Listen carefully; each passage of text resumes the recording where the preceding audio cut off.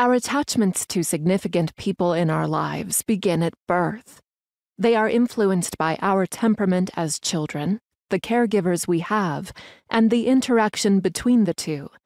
In general, a healthy attachment results in a sense of security in relationships, an experience of being valued and feeling positive about relationships.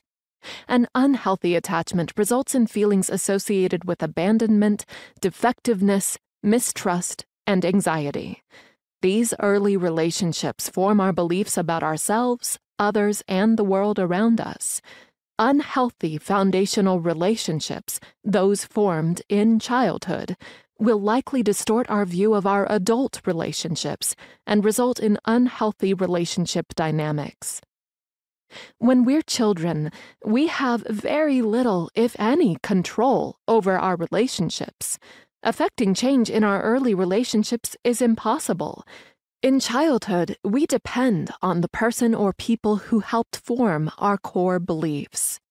When we mature into adulthood, we gain a sense of power over ourselves and our choices. On a conscious or unconscious level, we want to take control of our relationships. This desire often drives us to the same type of person or persons who caused our RTB.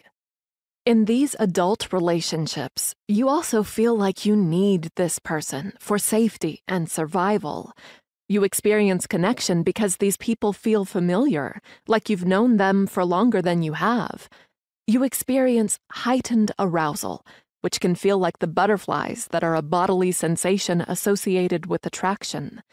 Each of these relationships is a cycle in the reenactment of the trauma you experienced as a child. You were consciously or unconsciously drawn to the same type of person, believing that this is what you deserve, or that this time it will be different and they will finally see your worth and love you as you deserve and yearn to be loved.